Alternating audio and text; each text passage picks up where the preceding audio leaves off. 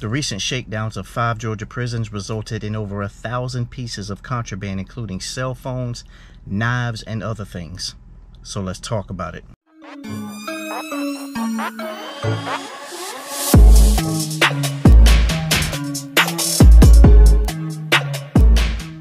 Hey, what's up everybody? Shout out to all the law-abiding criminals out there. As always, you know what to do. If you like this kind of content and you want to hear more, go ahead and subscribe. Click the notification bell. Don't forget to check out all the links in the description box below. You know, all that good stuff you can do to support the channel. If you feel so inclined, buy my book, something like that, whatever. Get you some merchandise. Either way, it's all good. So this is going to be a pretty short video. I'm just going to get right into it. I know that I've been covering Georgia a lot, but like I said before, done time in Georgia. I'm from Georgia, so it makes sense for me to have this stuff coming up on my Google News feed all the time. But it also makes sense just because of the fact that there's so much stuff going down in Georgia right now that it stays in the news. There's another article that I just saw. It was talking about Atlanta U.S. Penitentiary, which is fed, but it's in Georgia.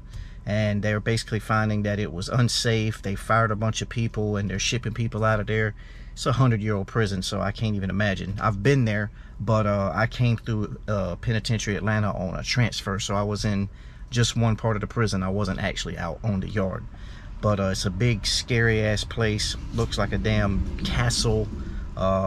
It's one of those prisons that actually looks like a prison from a movie. But anyway, this latest story, man, I'm gonna throw this picture up on the screen. And man, as you can see, just look at all those knives, all those weapons. And they wonder why it's so violent and so deadly in the Georgia prison system right now.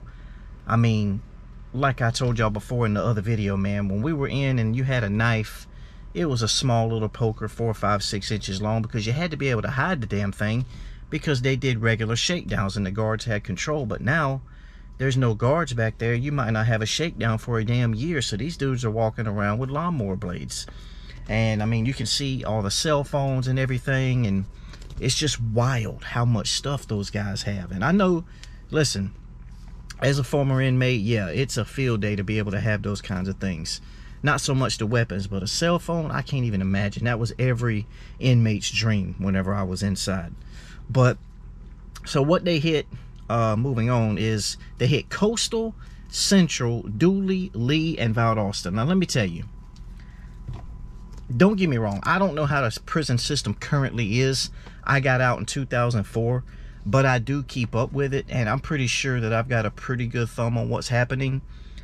Out of that list, I would say like Valdosta might be the worst one.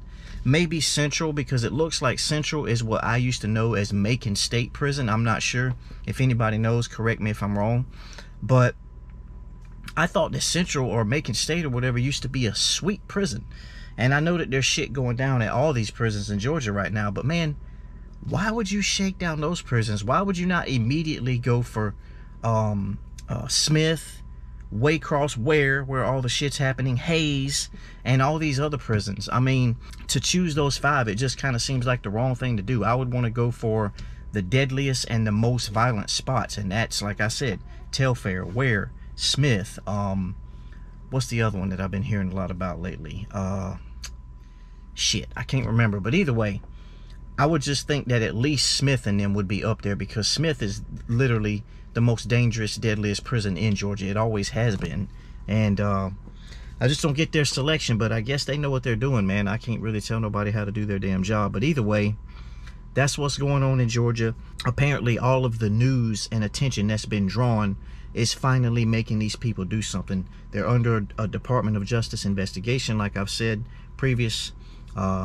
And so hopefully this is going to bring about some positive change in the prison system, man, because Georgia did make some moves towards positive things. Like they went and they have tablets and stuff now. Now they're monitored by the prison or whatever. Like, you obviously ain't got real internet or anything on them, but my mama was in prison in Georgia and she could get books, learn things, she could get music and stuff, email access right there on the tablet, which is freaking awesome. But obviously you're not going to be able to enjoy perks like that and rehabilitate yourself with how out of control and how dangerous the Georgia prisons are. So anyway, that's the latest. Just keeping you guys updated on everything like I do.